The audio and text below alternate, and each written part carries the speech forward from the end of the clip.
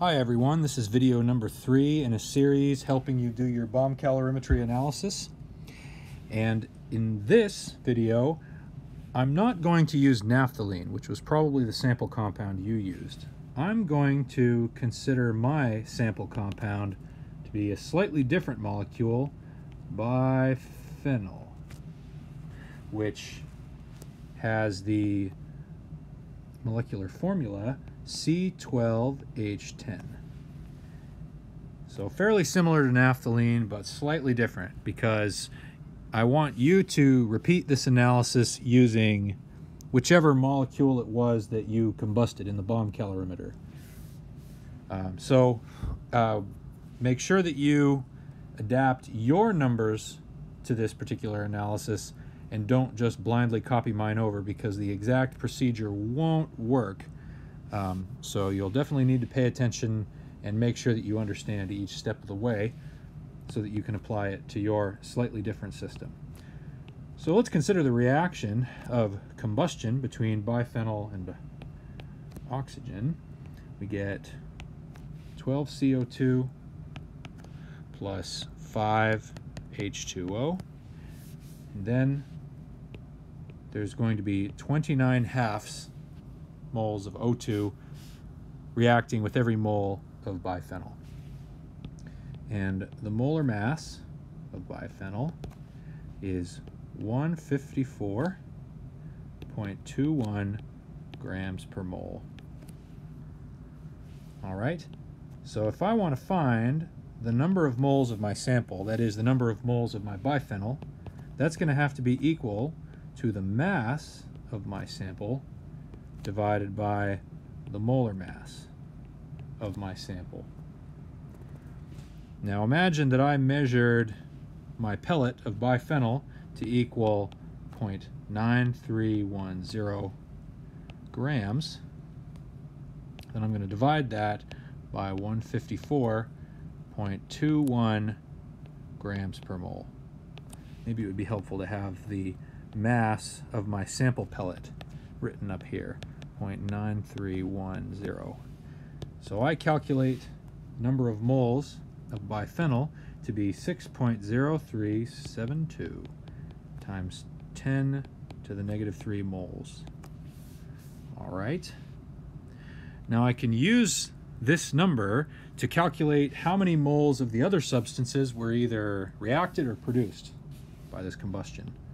So I can get the number of moles of O2, which are 29 halves multiplied times the number of moles of the sample. And if I run that calculation, I get 0.087539 moles. Similarly, I can also do NCO2 and NH2O. For NCO2, it's 2 times N sample. For H2O, it's 5 times N sample. And these are the numbers I get: 0.072446, 0.030186 moles. So we're going to come back and use these numbers as we go on. Okay, next step. Let's say that I found delta T for my biphenyl compound using the techniques that I taught you in video number 1 of this series. Let's say that I measured a delta T of 1.47 Kelvin. I can use this to find the total heat released by the reaction. It's going to be C times delta T. And I'm going to use the same C that I used for my benzoic acid video, which was 10,230 joules per Kelvin. And then I'm going to multiply this times 1.47 Kelvin, which equals 15,038 joules. Okay? Now, I need to find the amount of heat released by the sample. And that's going to be the amount of heat absorbed by the calorimeter minus the amount of heat generated by the wire. And I'm going to do the same calculation that I did in the benzoic acid video, where I do 9.6 joules per centimeter. And if I find that my delta L equals 8.6 centimeters of wire combusted this time, then I can just plug right in here 8.6 centimeters for my delta L. And I should calculate 82.6 joules, and there's my sig fig. That's how much heat was released by the combusting wire in the reaction. And so when I plug in those values into Q sample, 15,038 joules minus 82.6 joules, 14,955 joules. All right, that's how much heat was absorbed by the calorimeter that came out of the reaction. And now we are going to do a shift in perspective. Our perspective now, before at least, was the calorimeter. So that was the water, the bomb, the pail, the jacket, everything like that. But now we're going to shift the perspective to the reaction itself. So that was the pellet, the oxygen gas, and then the resulting CO2 and H2O. And in this particular reaction, there was no work.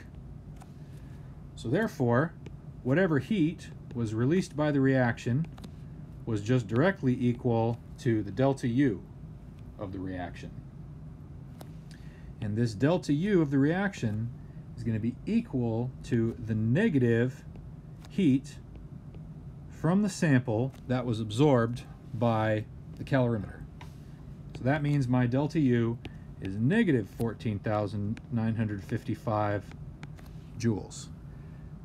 Right? So again, this number up here represented how much heat went into the calorimeter, but this number here represents how much heat was lost by the reaction itself. So that's why it's a negative change in energy. We can't stop there. We are more interested in the delta H, because delta H is more useful to us in a chemistry context.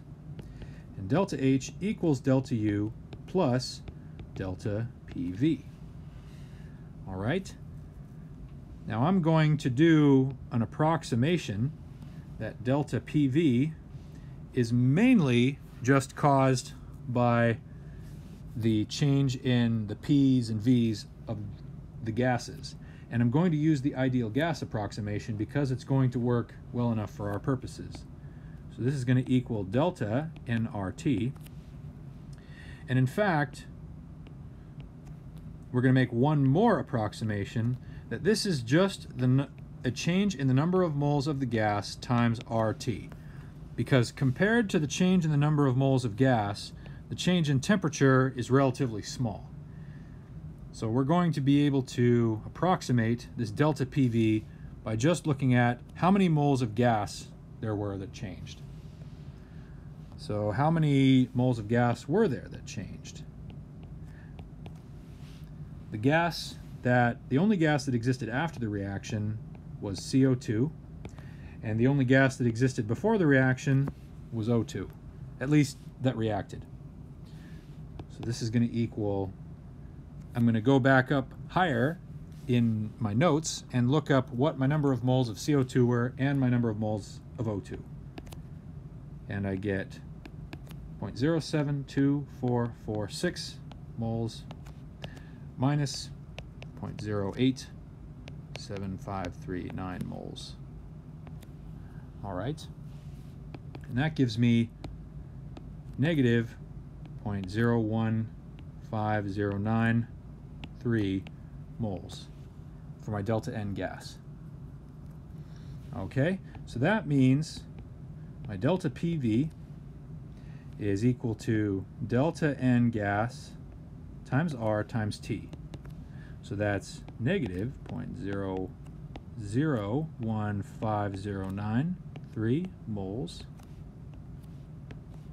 times R, and we have to use the correct R. We have to use the R that is in units of joules, mole, Kelvin. And then my temperature, and for the temperature, we're just going to use TB. And my TB was 297.58 Kelvin. That was my TB. Obviously, you're going to have a different TB. You're going to have a different N of CO2, a different delta N gas, a different NO2. So you'll need to plug in all of your numbers and do the analysis for your system.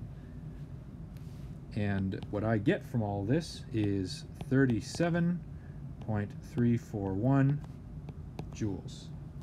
So my delta H is equal to negative 14,955 joules plus 37.341 joules, and that just gives me negative 14,918 joules, and that's my delta H. Now in the next video I'm going to show you how to make a couple of the corrections to this quantity and then obtain the final result.